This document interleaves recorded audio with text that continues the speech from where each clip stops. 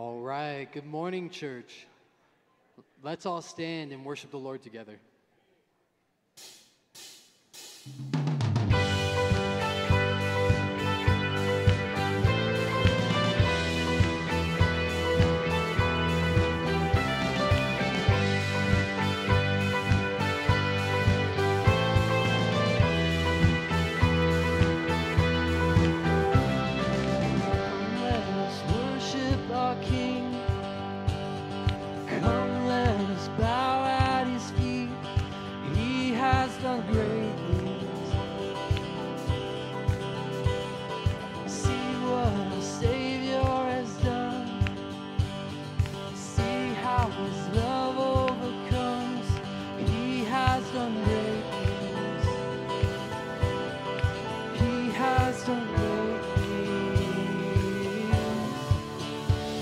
Oh, hero of heaven,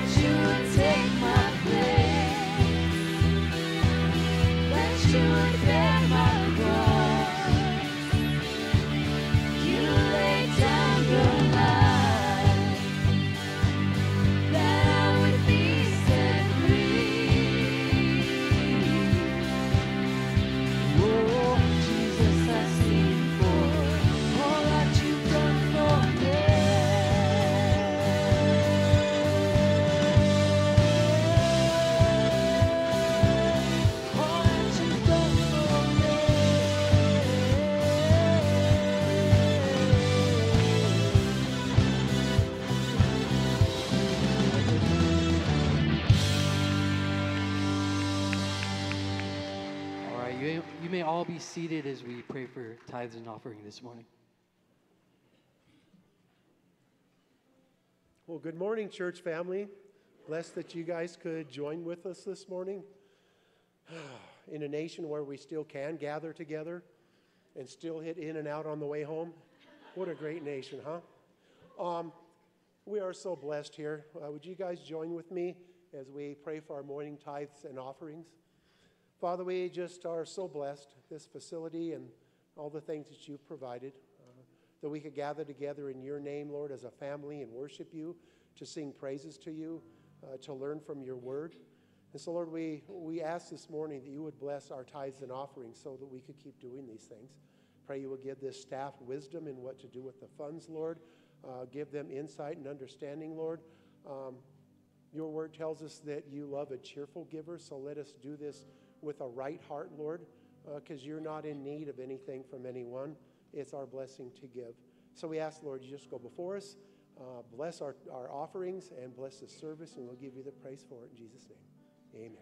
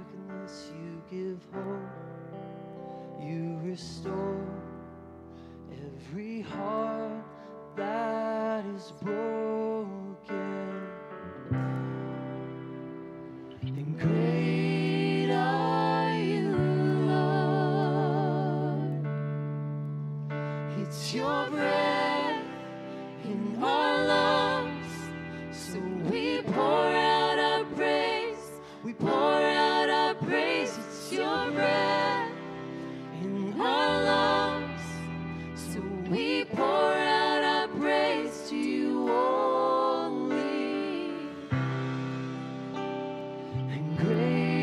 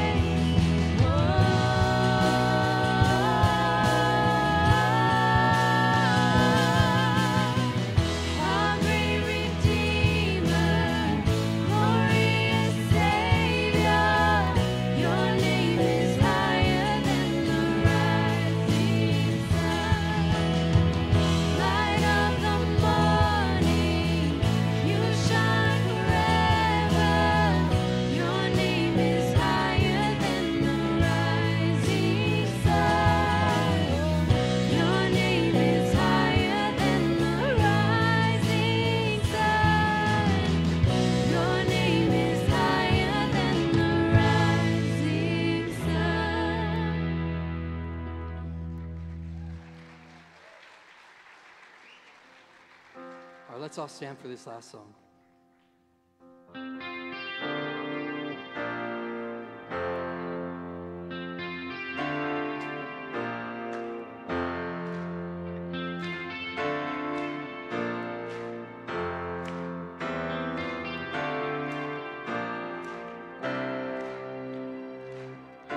We are your church. We are your sons and daughters. We've gathered here to meet with you.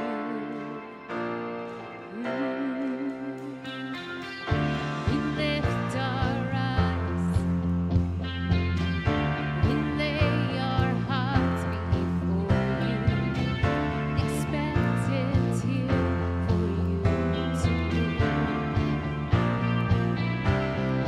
Lift our hands to the heavens alive in your presence, oh God. You come, so pour out your spirit. We love to be near you, oh God. You come.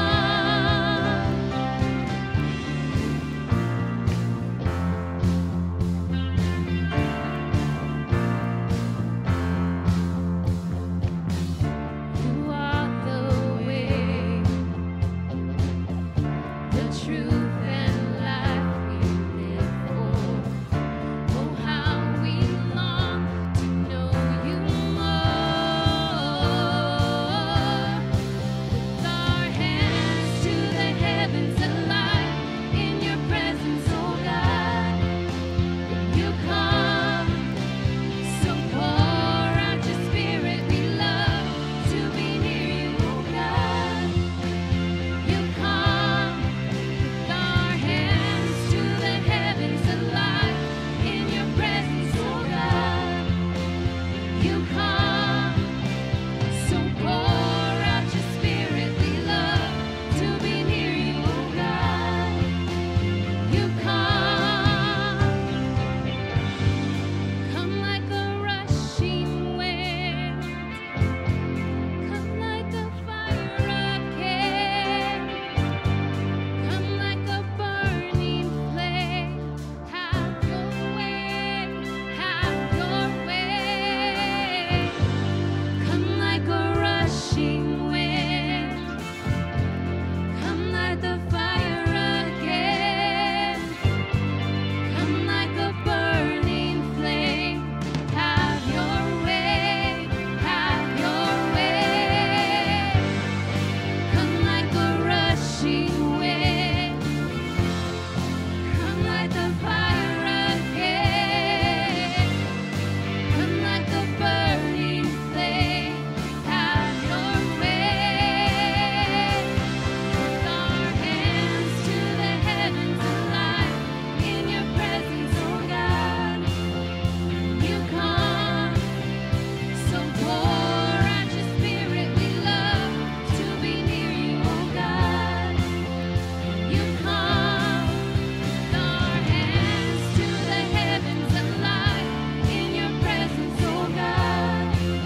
When you come, so pour out your spirit. We love to be near you, oh God. You come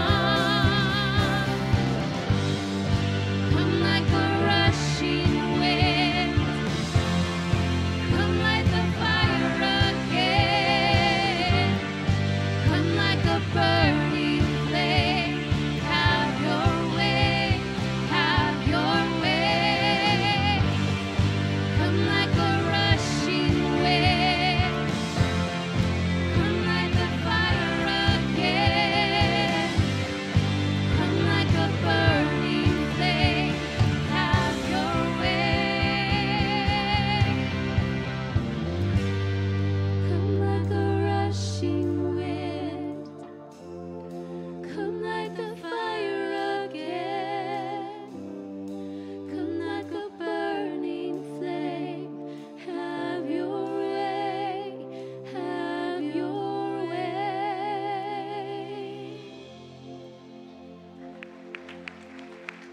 All right, you all may be seated as we do this morning's announcements. Good morning. Welcome to Calvary Chapel, the High Desert. If this is your first time here with us, would you raise your hand up? We'd like to welcome. Anybody here for the first time this morning? Awesome. Well, welcome. We've got a few things to go over with you. I'd like to point out to you, if you are here for the first time or if you've never filled one of these out, we have these Connect cards that are on the pews right in front of you. Unless you're in the front row, then you have to go to the back row, and they're on the back of those seats. So, okay?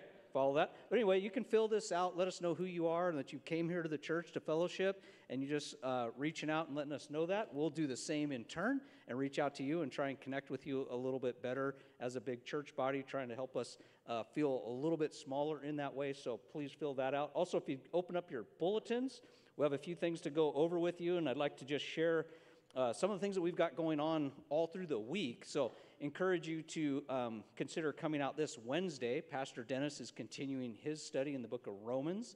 So that's a great study time to get in the Word and fellowship again. Also on Wednesday nights, we have a high school and junior high fellowship. So if you have a junior high or high school age child at home, you can encourage them to come out for that. We've been blessed with an awesome pastor for each one of those age groups, a pastor for high school, a pastor for junior high, leaders, and there's just a lot of fruit coming out of that ministry, so just encourage you to get involved with that. And then you can see we also have men's study, women's study. We have Abide study on Thursday evening, which is open to men and women, Transformed on Friday evening. So there's lots of opportunity for you to get involved.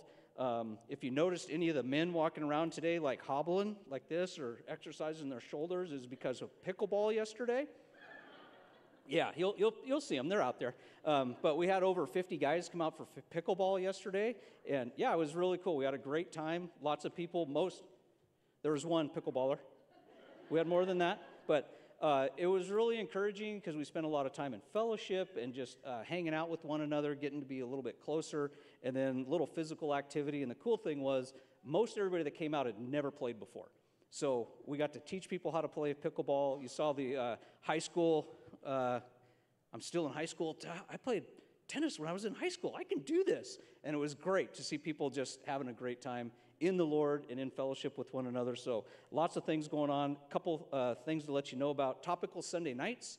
Last Sunday, Pastor Daniel taught on reading versus studying your Bible and how you need to be doing both of them and how to do both of them. The next one is on May 5th, and Pastor Aaron is going to be sharing with you some of the tools to use to study your Bible better, like using commentaries, cross-referencing, concordance, and that kind of things, what those words mean, what they even are, and just to help you dig deeper into the Word. So I encourage you to come out on May 5th. And then you also see the Africa missions trip 2024 is set. We've got a team of 11 that are going out. If you'd like to be... Awesome. Yeah, we're very excited to see what the Lord's going to do there. I will tell you, it's going to be an incredible work of the Lord, because there's already been an incredible work of the enemy trying to discourage and keep the team from being able to move forward. So we want to encourage you guys to be praying for the team, because that's what we can use the most, is prayer for the team that's going.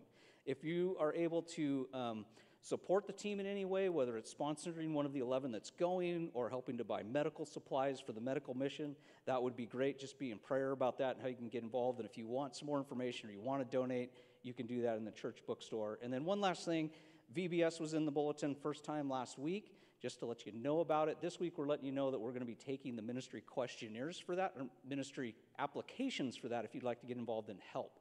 So this would be a great opportunity if you're not serving anywhere else in the church right now, for you to just kind of try something out for a week, see how it feels. You'll be encouraged. You can take that step to get involved, and I guarantee you, you'll be blessed. But anyway, if any of you past, present, or have served before, encourage you to fill out one of those applications. You can turn them into the church bookstore. Amen? All right, for the next 2 minutes, if you guys would stand up, go around, greet one another, say hello. Pastor Chris will be right out.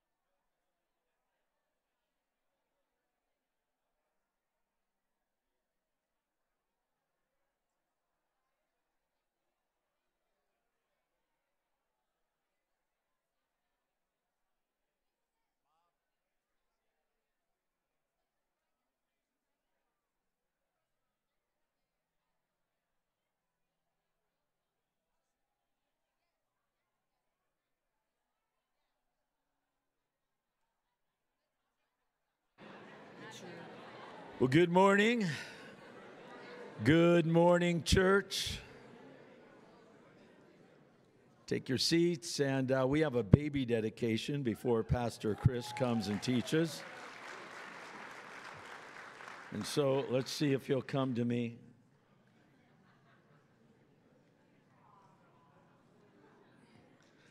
This is my grandson.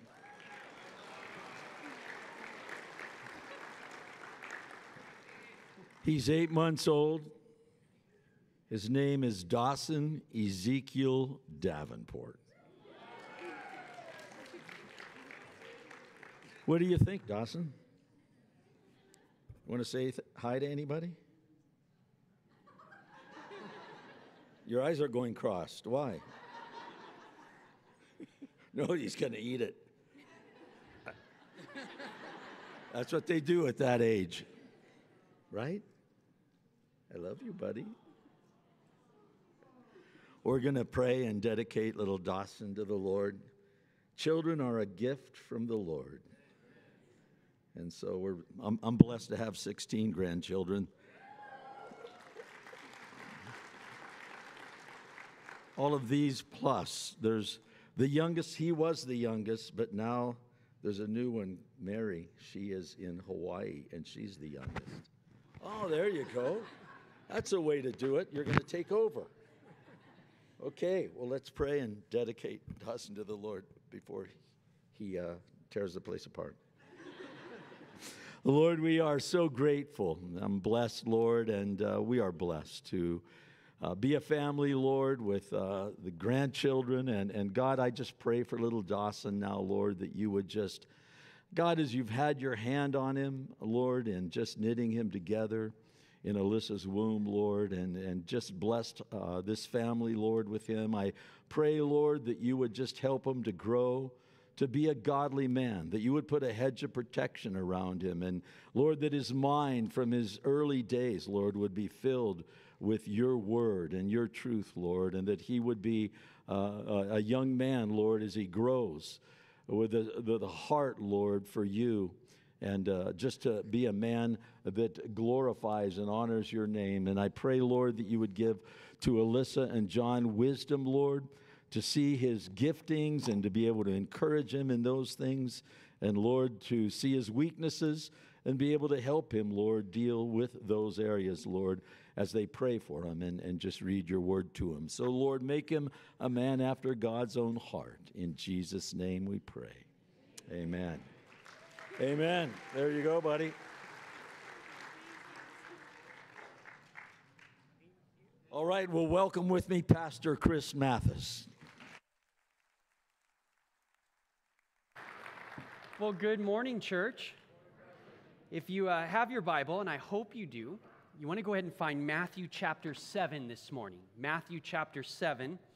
As we continue in our study through the Sermon on the Mount, we're kind of coming to the close here, Matthew chapter 7 of this greatest sermon ever. We're going to pick up where we left off in verse 13. Our text this morning will be verse 13 and 14. The title of the message this morning is The Decision. Matthew chapter 7, verse 13 through 14. We're going to read our text and then we'll spend some time in prayer, but we're going to pray for our high school students. There's about 130 high school students that spent the weekend at winter camp, and we're going to pray that they come back changed, that the Lord did a work in them. For any of you parents that sent a high school student to camp, they're coming back. They will return, and our prayer is that, they turn a little bit, or they return a little further down the road in the process of Christ-likeness. So we'll pray for them. But here we are, Matthew chapter 7, starting in verse 13. Enter by the narrow gate, for wide is the gate, and broad is the way that leads to destruction. And there are many who go in by it. Because narrow is the gate, and difficult is the way which leads to life, and there are few who find it. Will you bow for a moment of prayer? Father, we come before you and we thank you.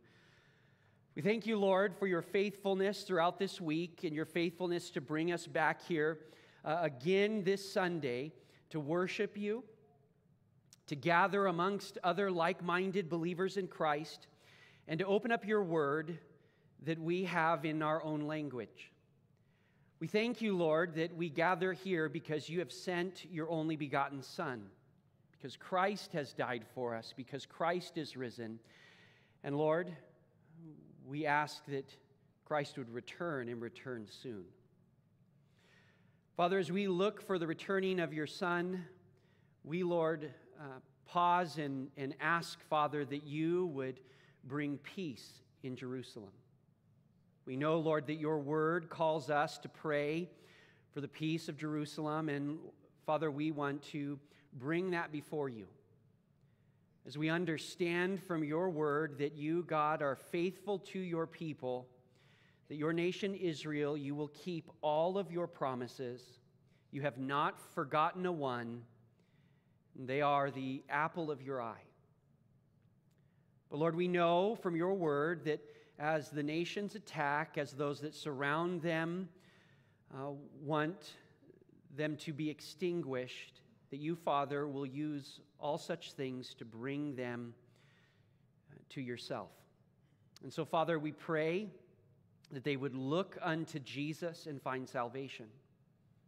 We ask, Father, that you would do a work of the gospel by your Spirit in the Middle East, that men and women would trust in Christ, and that we would see the blessing and the peace that comes when nations are right with you. Lord, we ask that you would be with all of those high school students that are returning from a weekend at camp.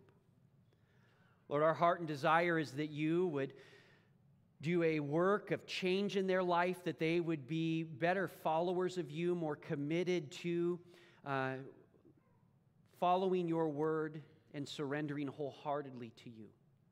Lord, we pray that you would raise up from the youth of this church future pastors and teachers and missionaries, future worship leaders, Lord, mighty men and women to be used for the furtherance of your gospel.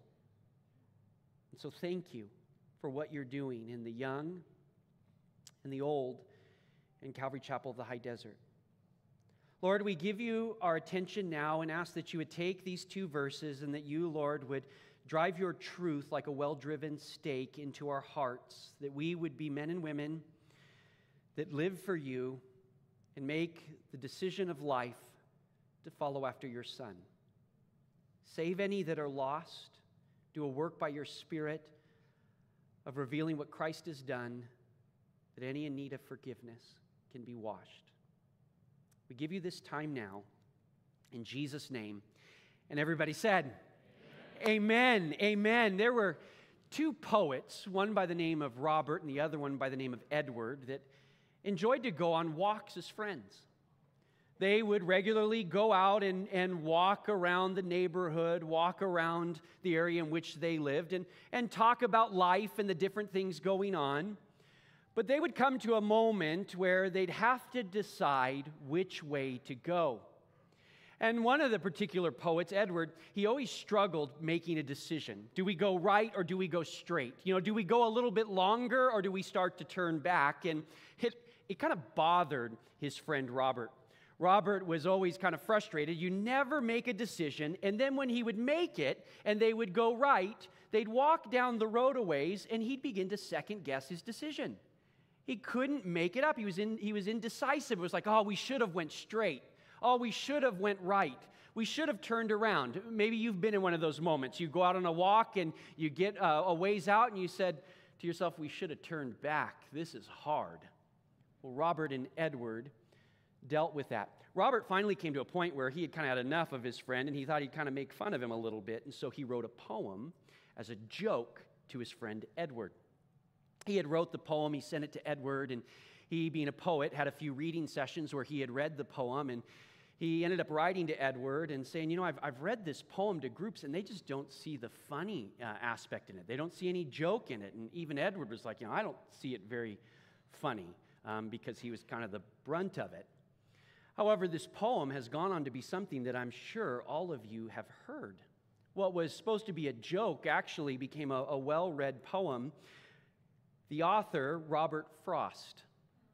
The poem, The Road Not Taken. You may remember from even early childhood when you heard the first stanza, two roads diverge in a yellow wood.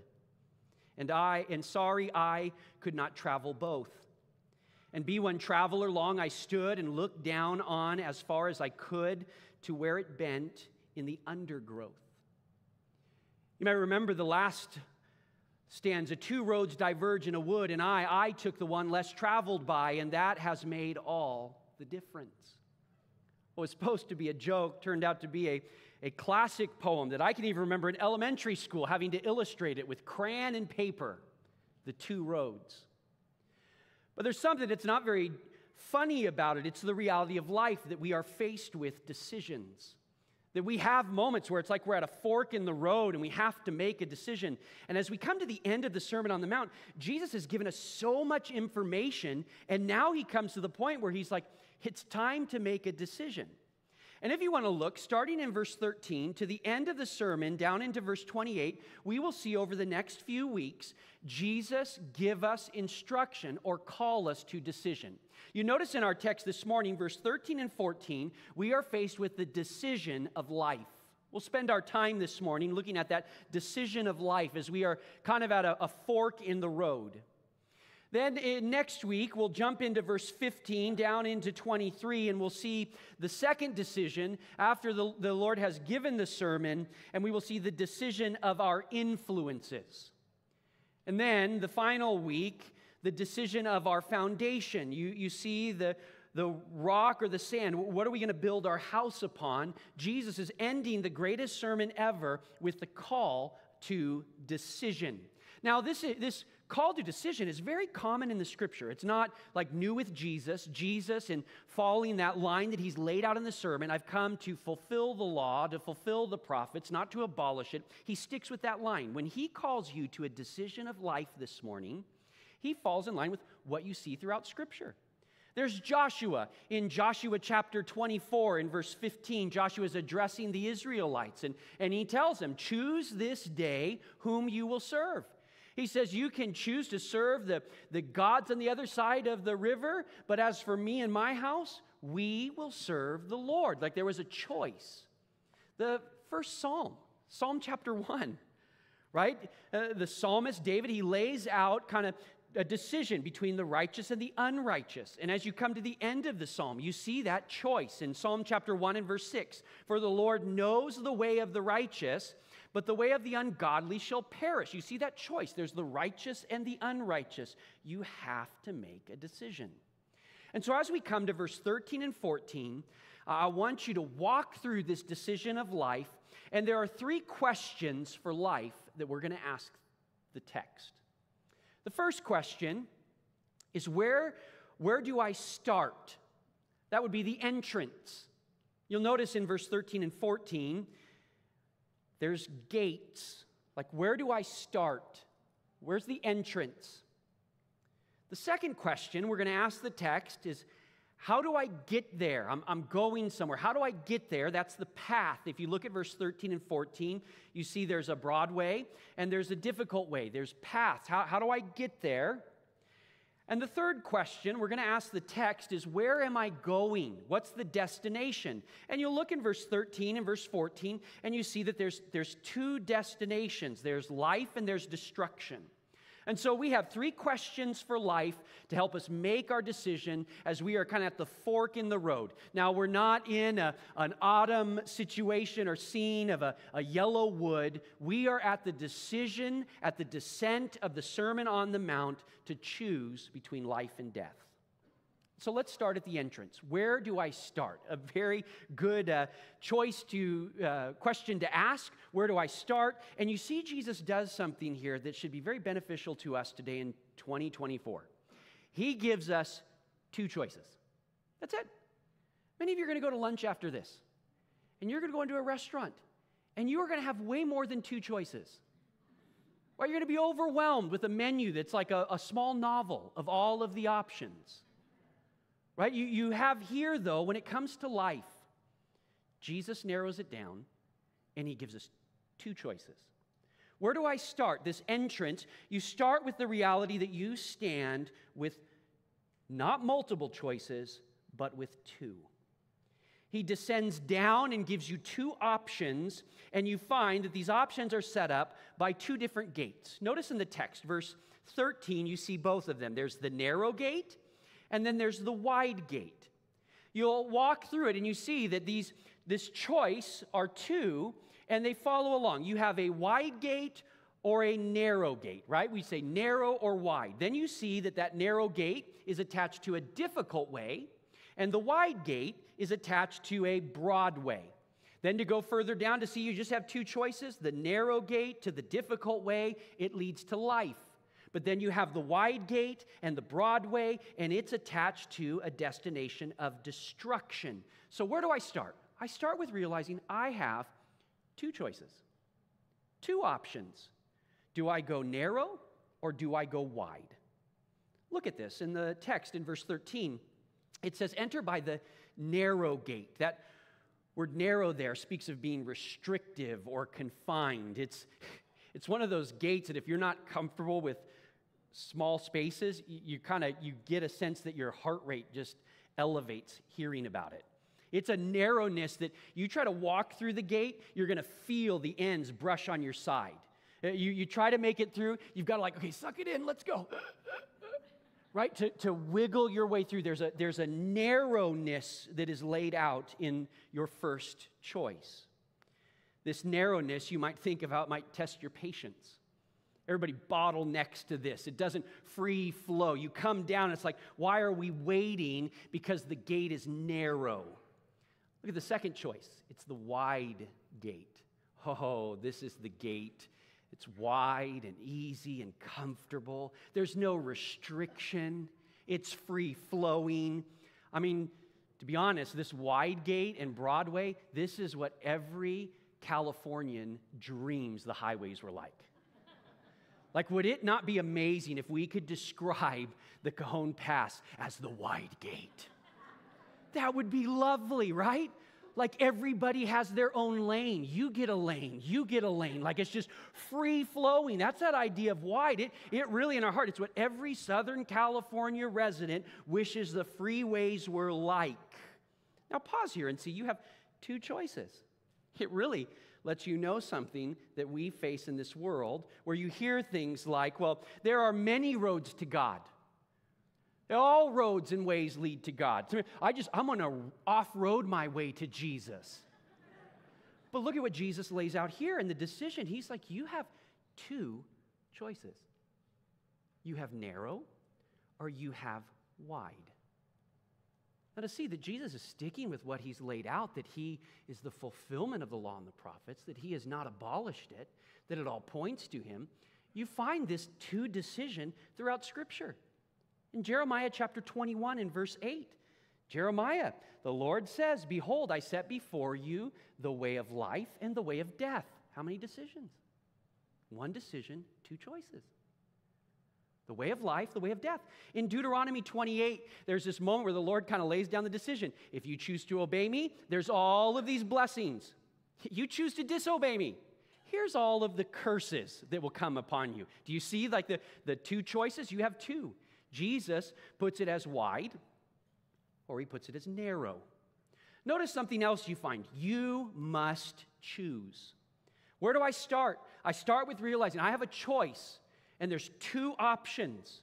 There's two possibilities, but I must choose. Do you see in verse 13? You're instructed, enter by the narrow gate. Like Jesus is telling you which one to choose. He's telling you which one is the one that's best. He's telling you which one is the one that the sermon, as it culminates here in our decision, choose the narrow gate. You must choose. You can't sit on the sidelines and go, I'll see how it works out. I'm just going to hang out here, camp out by the fork in the road. No, enter. There's a call to choose. There's a call to action. Look at this next aspect. You have two choices. You must choose, but you see very clearly there is a right choice. You find in verse 13 that Jesus tells you that the right choice, enter the narrow gate. Then he describes the wide gate and the broad road. He gives you some detail about it because it's real to life. It's a real path that people choose. But what does he say? There's a right choice. And the right choice, he says, enter the narrow gate. It's like Jesus is saying, like, enter here. You see that where you walk up to a place and you have a door that they don't want you to enter. They want you to enter here. He tells it. He points it out. There's a right choice. You have the option, but remember, these have two radically different destinations. Now, go back to verse 13 and see that narrow choice. We know there's a right choice. The right choice is the narrow gate, but we have to ask ourselves a question like, how narrow is this gate? You even see in the text in verse 14 that few find it. Like you've got to ask yourself, have I found this gate? Have I found this start? Have I been one of the ones to see what it is to enter in? And we must answer, like, just how narrow is this gate? And I'll tell you, this will invoke a spiritual claustrophobia in you this morning. Like, your heart will feel how narrow it is. And if you look at the sermon as a whole, Jesus has already begun to lay out the spiritual dimensions. We've been through the verses, and we're going to go back, and you'll just see how narrow this gate is because Jesus has kind of revealed some of the blueprints to the gate. The first dimension you find is in Matthew chapter 5, in verse 3. It's the start of the Sermon on the Mount, like where we started with who the Christian is. And look at it in verse 3 of Matthew chapter 5. Blessed are the poor in spirit, for theirs is the kingdom of what? Heaven. That kingdom of heaven is a synonym for the life that is found in the narrow gate and the difficult way. And notice the first dimension you get. It is so narrow that to slip through, you must be poor in spirit. In other words, this is such a narrow gate, you cannot go through with all of your baggage. You cannot go through with your sin. The clearances of this gate are so tight that you must recognize that apart from Christ, you have such a great burden of sin upon you that you must be forgiven, washed, cleansed, and made new to have any hope of finding this narrow gate. You can't come through this gate with the baggage of self-confidence, of pride. There is the poor in spirit. The person must realize the smallness of themselves apart from Christ, how lost they are, how great their need is, how unable they are to earn access to this gate. You must slide in poor of spirit. You come in, as it were, spiritually naked. You bring nothing of self-confidence, of failure, of sin in through this gate. The poor in spirit enter the kingdom of heaven. But then you come and you pick up another dimension Jesus has given us of how narrow is this gate. Not only to be stripped down, forgiven, and changed. Chapter 5, verse 20. He gives us another dimension that we have spent time in and referred to over the weeks. Remember, he says, I say to you, unless your righteousness exceeds the righteousness of the scribes and the Pharisees, you will by no means enter where? The kingdom of heaven. That life.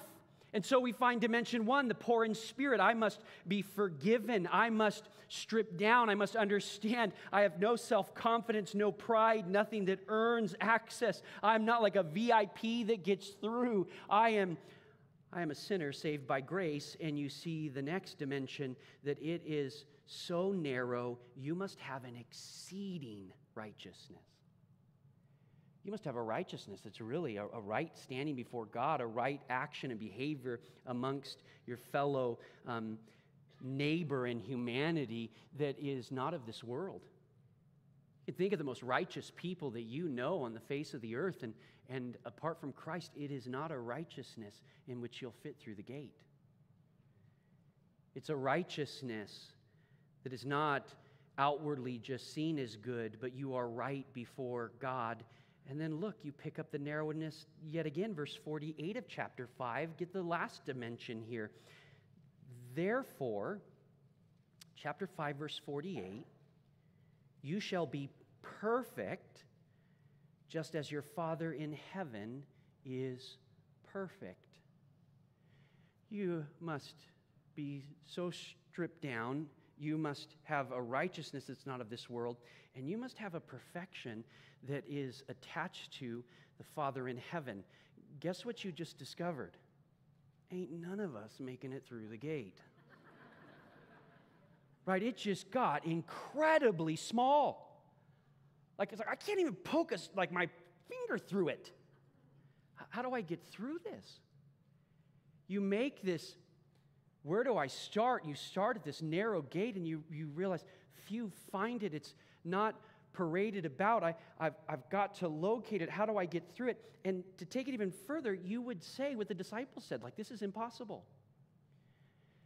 Further on in the book of Matthew, in chapter 19, Jesus addresses a rich young ruler, and he says that, it's easier for a camel to go through an eye of a needle than the rich to inherit the kingdom of heaven. That's that. You get the idea of how narrow it is. You think of a camel being pulled through an eye of a needle from bloody snout to bloody tail. It's a nasty little picture. And his disciples said exactly what we would say. That's impossible. And Jesus says this, what is impossible with man is possible with God. Which asks yourself, how do I get through this? Well, look at the narrow gate and understand this. You know where you find help for the poor in spirit, the forgiveness that you so badly need, a righteousness that's beyond this world, and a perfection that none of us can obtain. It's found in the one who is the gate. Jesus said, I am the door. And he says, you come through me. He says, I am the way. And so look at, where do you start? You start with Jesus. You start with a relationship with him. The decision that is before you this morning is a decision of life. And it goes, am I one of the few that have found it? You got to say, have you found a relationship with Christ?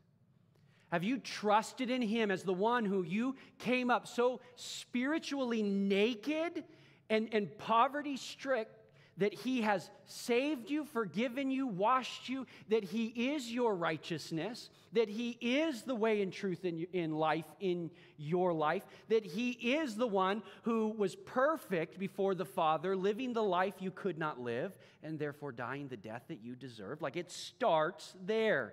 Are you forgiven? Have you been made right in God's sight? Have you been made new? So you see where Jesus is kind of crescendoing together. We descend down. He's like, it's decision time. And that decision starts with me. Have you trusted me? Have you sought forgiveness? Do you know that I died for you? Do you know that I am that gate that can get you through? But now that we've know where to start, it starts with a relationship with Christ, confessing our sin, believing in him, being made right before him. We now find ourselves on a path, and it's like, okay, well, how do I get there? Because we're moving to a destination. The second question, how do I get there? And you find in verse 13 and 14 the paths. Just like there were two gates, there's two paths. You see in verse 13 the narrow gate and the wide gate, but you notice the wide gate is attached to a broad way. In verse 14, the narrow gate is attached to a difficult way. So how do I get there? What's the path?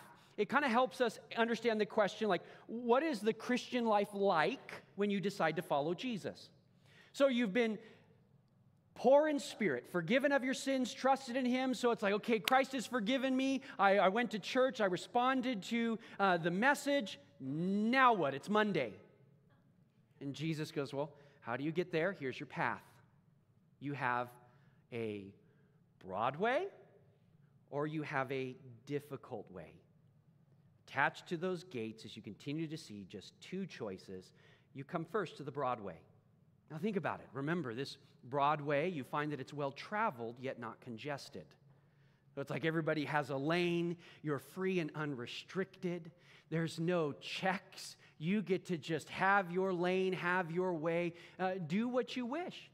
On this way, you can do outwardly righteous. You saw it illustrated in the sermon. Remember how often he called us out on our motives, where outwardly people were doing things that looked good, but inwardly their heart was wrong. That can be the broad way. The commentator John Stott wrote of the broad way this way. He says, travelers on this road follow their own inclinations. That is the desires of the human heart in its fallenness. Superficiality, self-love, hypocrisy, mechanical religion, false ambitions, critical spirit. These do not have to be learned or cultivated. The broad way, it's simply just living as a human life, living the human life apart from God, doing what you wish, doing some good here and there, coming to church from time to time, and notice what you're on. You're on a way that's broad. It's spacious. You're not cramped. There appears to be no effect. I would look at this broad way. It's like you're on the lazy river of life. And you're moving along and enjoying it and eating and drinking and being merry. The only problem is when we look at the destination, there is a big drop-off that stream is moving to. Eat, drink, be merry, because tomorrow you die. Now notice this. How do I get there? The second path attached to the narrow gate. It's described as a difficult way. You've got to appreciate the fact that Jesus is being honest with us. There is an honest aspect that when you trust in Christ and your sins are forgiven, oh, there's such a relief, there's such a freedom, there's such a joy and excitement. But Jesus says, but it also is going to be difficult.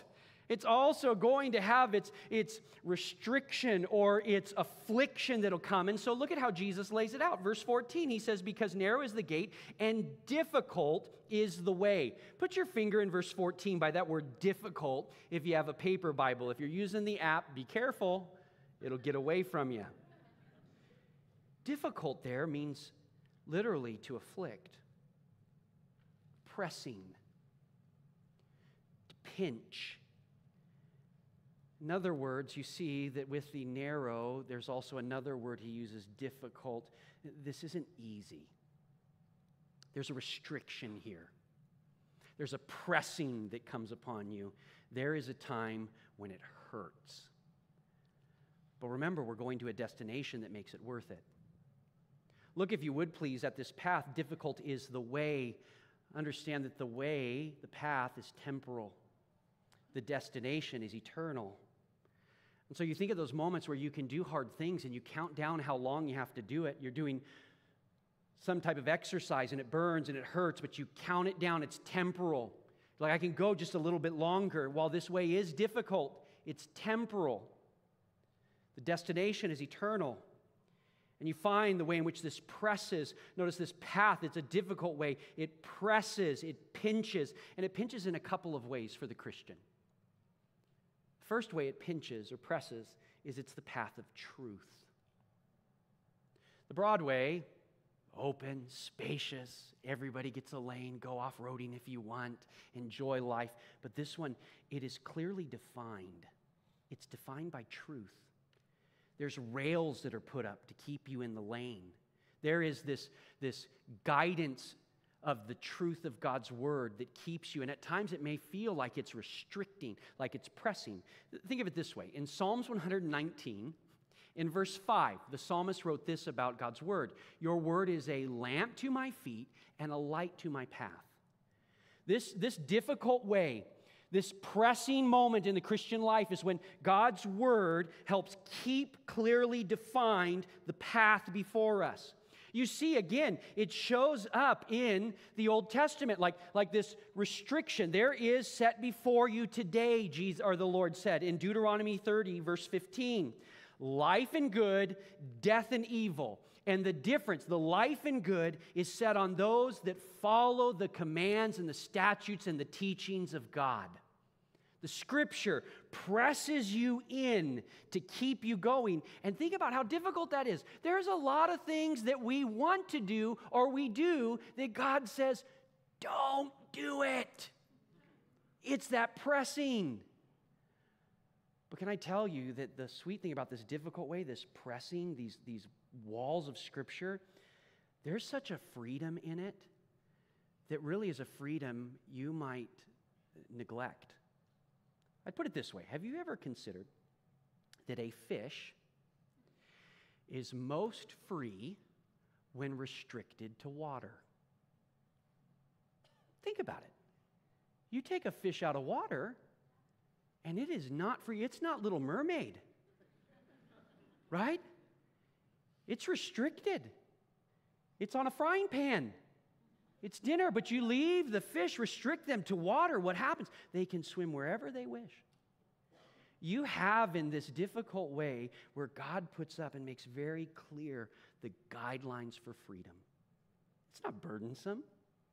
It's guidelines. We think so often God gives these commands just to fence me in so I cannot have any fun. Have you ever thought that that fence of His Word, what it is keeping out? And those times when you've hopped the fence, think about how severe the bite was. You have this pressing, the Scripture. John Stott will go on to write of this way, and he'll say it's the divine revelation. It's God's Word, what He has given us. But if you go back yet again to this difficult way, and you find that word difficult, that affliction, you find that it's a path of persecution.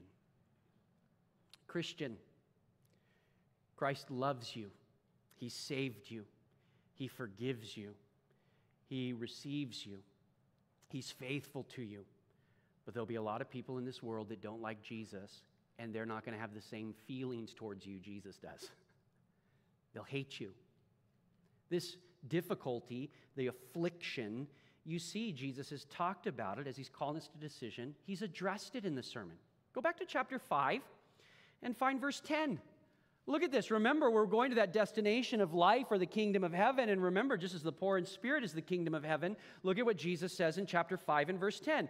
Blessed are those who are persecuted for righteousness' sake, for theirs is the kingdom of heaven. They have that destination of life. But look at where it is. The difficult path are persecuted for righteousness. Now go look at verse 11. Jesus continues in chapter 5. Blessed are you when they revile and persecute you and say all kinds of evil against you falsely for my sake.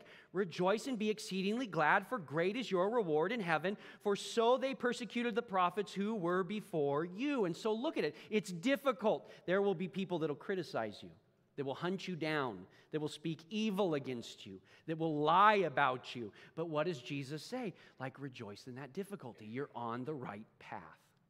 This is illustrated really well in a man in the Scripture who gave us like 2/3 of the New Testament, the Apostle Paul. Just think for a minute, the Apostle Paul, a man who gave his life for Christ, and it starts in Acts.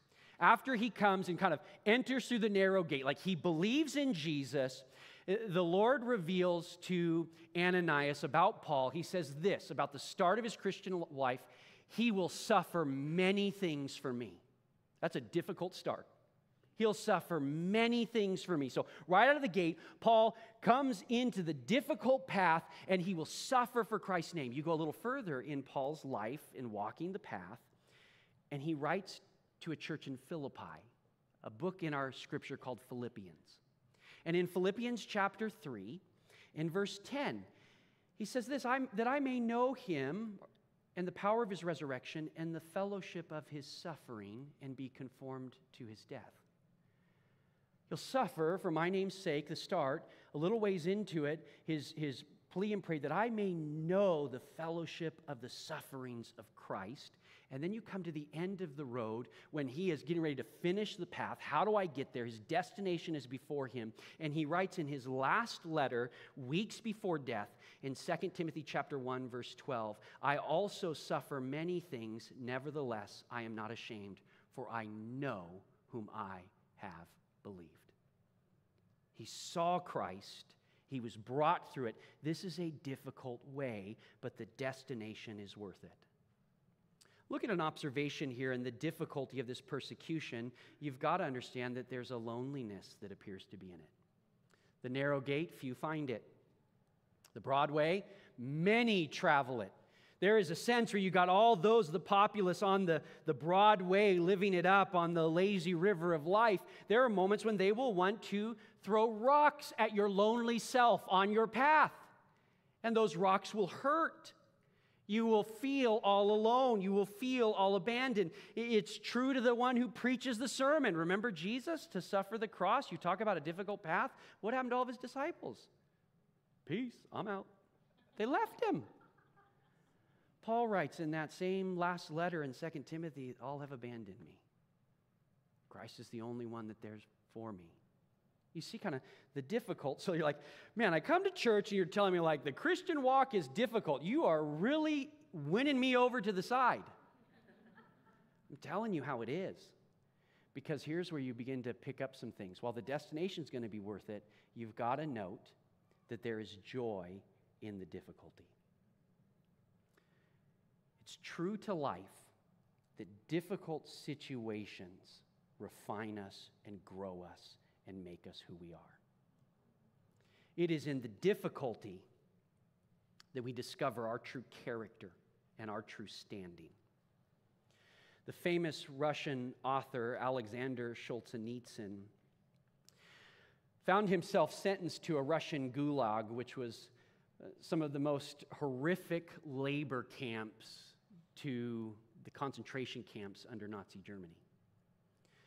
The communist regime of Russia was so brutal towards their people, and Alexander Solzhenitsyn ended up, after his release, writing 3 volumes exposing the communist belief and party and how they treated their people. It was shocking to the world.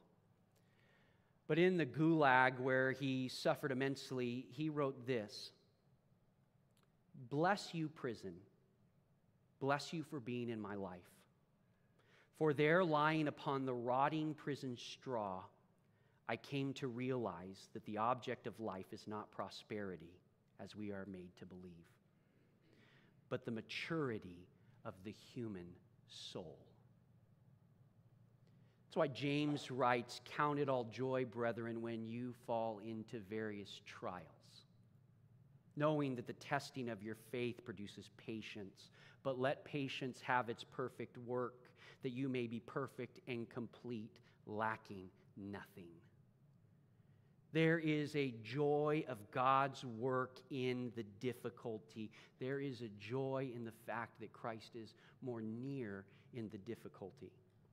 As we started with a couple of poets in that famous poem, I'd like to share with you another one that captures some of the joy in this difficult way attached to the narrow gate. How do I get there?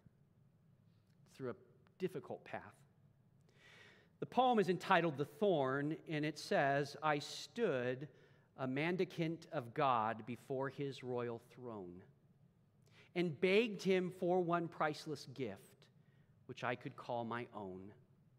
I took the gift from out his hand, but as I would depart, I cried, 'But Lord, this is a thorn, and it has pierced my heart.' This is a strange, a hurtful gift which thou hast given me." He said, "My child, I give good gifts, and I gave my best to thee. I took it home, and though at first the cruel thorn hurt sore, as long years passed, I learned at last to love it more and more. I learned he never gives a thorn without his added grace. He takes the thorn to pin aside the veil which hides his face. Lo, I am with you always, even to the end of the age." The entrance, where do I start? The narrow gate. How do I get there? The difficult path. But now finally the destination. Where am I going? Go back to verse 13 and 14. We've addressed that the way is temporal. The destination is eternal. And you find in verse 13 and 14, yet again, that you have in this choice, right, the two options, the two choices. You make the decision. One leads to destruction, and one leads to life. Verse 13, the wide gate, the broad way, where does it end? Destruction. Verse 14, the narrow gate, the difficult way, where does it end? It leads to life. Where am I going? This is refreshing in those moments of struggle, right? You go and you want to go hike to the top of a mountain, and you are laboring on the hike. Like it is much taller than it looked online. Right? You're struggling and hiking. You're putting one foot in front of the other. You have ran through all of your hiking snacks. You have eaten like a deer worth of beef jerky. Right? All of the trail mix is gone. You even ate the ones you picked and threw aside. You've drank all of your water, the monster you brought, all kinds of things. And it's so difficult. But then when you get to the top, it all comes together. The destination was for that breathtaking view in which you got to see on top of clouds. You're like, okay, it was worth it. This is where, yes, the temporal difficulty leads to this eternal destination in which we'll say, it was worth it. But you've got to see the destinations. The first one that's attached to the wide gate and the broad way. You can go easy. You can do what you want. You can play good. You can just, go down the lazy river of life. But notice what he says very clearly, that it leads to destruction, verse 13. Now, just like you put your finger on that word difficult, put your finger on that word destruction. And notice destruction, it speaks of a complete loss, like a waste. Like this is an end that is death, that is damnation. Now, as you're looking at it, destruction, while it's a complete loss, it's never used for annihilation.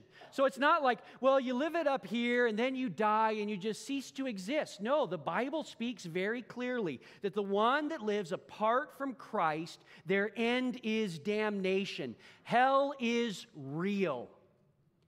Christ spoke clearly of it. When he preaches of destruction, he is talking about eternal damnation apart from God. But the gate is so wide. Everybody gets a lane. There's no restrictions. It's so easy to go down, yes, but do you not hear in the text the rumbling of the white water because you have a spiritual Niagara fall ahead and you fall to death? The Bible speaks of it in Proverbs 14:12. There is a path before each person that seems right, but its end is death. Seems right, it's comfortable, it's wide, it's free, it's unrestricted, but the end is death. Jesus preaches it. You find in Revelation that if your name is not written in the book of life because of relationship with Christ, you are cast into the lake of fire. This would be your best life now, but it's temporal best. Now go to the final destination. It's the destination of life. Here's where we begin to see that this is life abundantly. This is life everlasting. This is life in the one in whom we trust in. This is life that is far exceedingly abundantly above what we could ask or what we could think. It's a life that makes all of these little afflictions and difficulties of this world seem like just fading and nothing in comparison to the weight of glory. Paul wrote about it. And remember, pretty qualified, like he lived this out. He said in 2 Corinthians chapter 4, verse 17 through 18, "For our light affliction, which is but for a moment, is working for us a far more exceedingly and eternal weight of glory. While we do not look at the things which are seen, but at the things which are not seen. For the things which are seen are temporary, the things which are not seen are eternal." This eternal life that is to come and this life that can be enjoyed now is the destination of the true Christian. Only the Christian goes through the narrow gate. Only the Christian follows the difficult path. Only the Christian will enjoy this everlasting life. And all of this really points to the preacher of the sermon. There is a well-known man in history, especially to the church, by the man by the name Dietrich Bonhoeffer. One of the things that you have to appreciate about him as a Christian is he actually practiced what he preached. He was in the United States, though he was from Germany during World War II, and he was safe. Came from an extremely successful and intellectual family. But his heart for the church and for the work of the gospel caused him to return back home to Germany, where he ended up being arrested. And tragically, he was one of the last people to die under Hitler's reign. He was literally, you could say, hours away from being released, but he was one of the final ones to go to the gallows. Listen to what he writes. He clearly knew the narrow gate. He clearly knew the difficult way, but he also knew the destination of life. He pinned so masterfully, but if we behold Jesus Christ going on before, step by step, we shall not go astray. But if we worry about the dangers that beset us, if we gaze at the road instead of at him who goes before, we are already straying from the path. For he is himself the way, the narrow way, and the straight gate. He, and he alone, is our journey's end. The preacher, Jesus, lays out to us this decision, the entrance, the path, and the destination, and they all point to him. He said, I am the way, the truth, and the life. No one comes to the Father except through me. You come and you realize as he comes to this decision, he's given us this truth. He's laid out the greatest sermon ever, but it only makes sense and is only possible if the impossible with man, but possible with God happens, relationship with Christ. And so it says, few will find it. Are you here this morning thinking that you have found a right standing with God because you came to church? Jesus is the gate. Jesus is the way. Jesus is the truth. Jesus is the life. Do you think you can pop in and out and kind of off-road? No, difficult is the path. It's a call to abandon all and surrender to Christ. And so you have to ask yourself, have I really let go of this world, laid everything down, put off all of the accolades, all of the focus, and come pour in spirit to him, knowing that he died on the cross for you? We have our entrance, we have our path, we have our destination. It's Jesus and Jesus alone. As we end, I want to give you just 3 points to contemplate as you leave. First, we must live with our destination in sight. Are you living for eternity? Like, do you really consider that you can go home to be with the Lord, or this could be your last day? Or are you living for here and now? I'd encourage you this week to read Psalms 73. You'll see how important the destination is. Secondly, we must live with spiritual endurance. We run the race with endurance, Hebrews chapter 12. We're not in a sprint, we're in a marathon. The path is difficult. The inclines are steep. We dodge rocks that are thrown at us, but we must have spiritual endurance. It's not 1 week on, 2 weeks off. It's not, I'm going to try it for a month. It is complete abandonment of this life and surrender to Christ and enduring all for him. Third, we must live to warn of the destruction of life without Christ. You find throughout Scripture, Paul was that one who suffered, but he was that ambassador come back to God. You see Noah, who lived in wicked days, and he endured, but he was a preacher of righteousness, calling people to repent. The drop-off of death is real. Hell is real. Damnation is real. A life apart from God is real. The destruction is real. And we should warn people, hey, it may seem like a lazy river, but you will hear the rumbling of the white water as you fall to death. But life in Christ is life eternal. Would you bow for a moment of kind of reflection and prayer? And as we get ready to close in prayer, I just want you to realize that the decision of life is before you.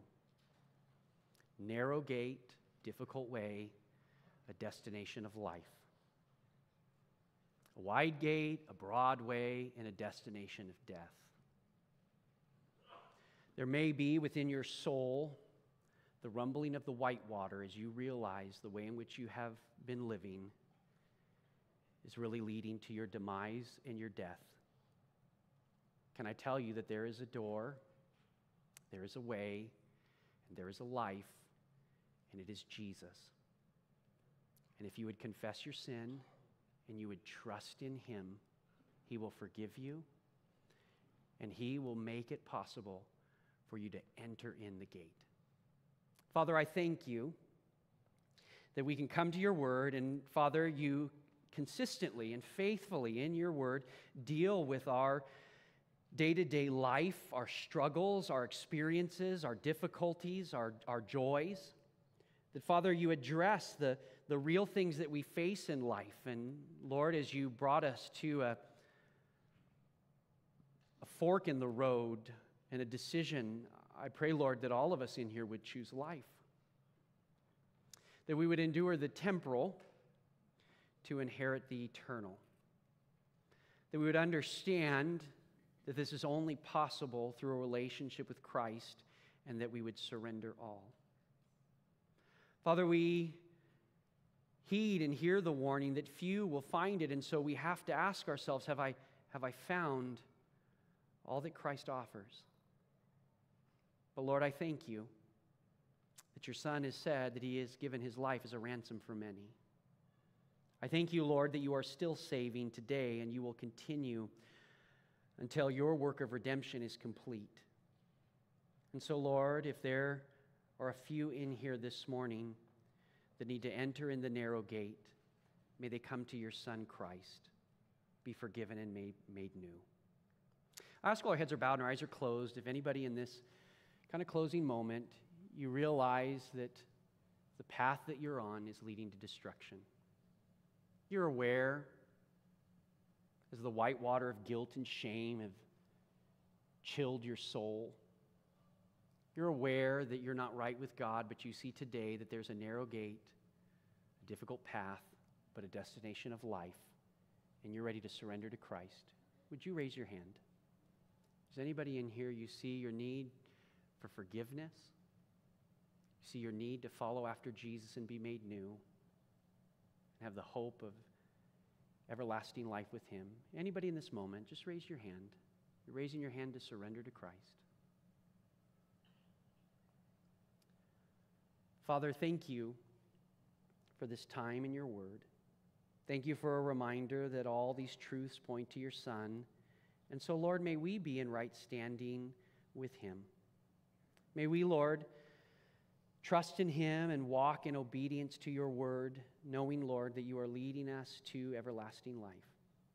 Thank you for the life as believers that we have today, that we are forgiven, that we are made new, that you are with us even to the end of the age.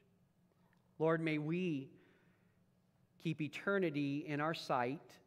May we, Lord, run the race with endurance. And Father, may we warn of the destruction of life without Christ. Lord, we thank you that you have saved us. We pray that you would continue to save and complete your work. In Jesus' name, amen. All right, let's all stand and worship the Lord together. Father in heaven, how we love you. We lift your name in all the earth. May your kingdom be established in our praises. May your people declare your mighty works. Blessed be the Lord God Almighty, who was and is to come. Blessed be